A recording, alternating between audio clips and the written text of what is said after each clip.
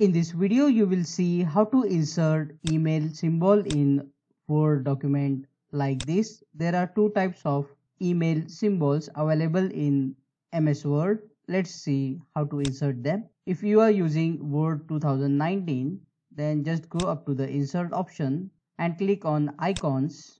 You will see this window. Now here in the search box, type email and you will see this email symbol. Just click on it. You will see this right tick, that means you have selected the symbol. Then click insert, and now to move this symbol under the wrap text, select in front of text so that you can place the symbol anywhere you want in the Word document.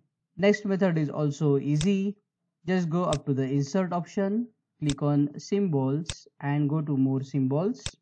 Remember to select this font, Segoe UI symbol, and under the subset, select extended characters, plain 1. You will see here the symbol of email. Just click on it.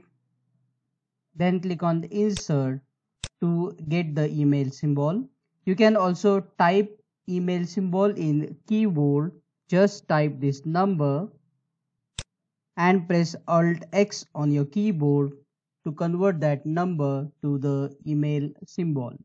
Like the video and check out these useful videos shown on screen to learn more quickly. And don't forget to comment below.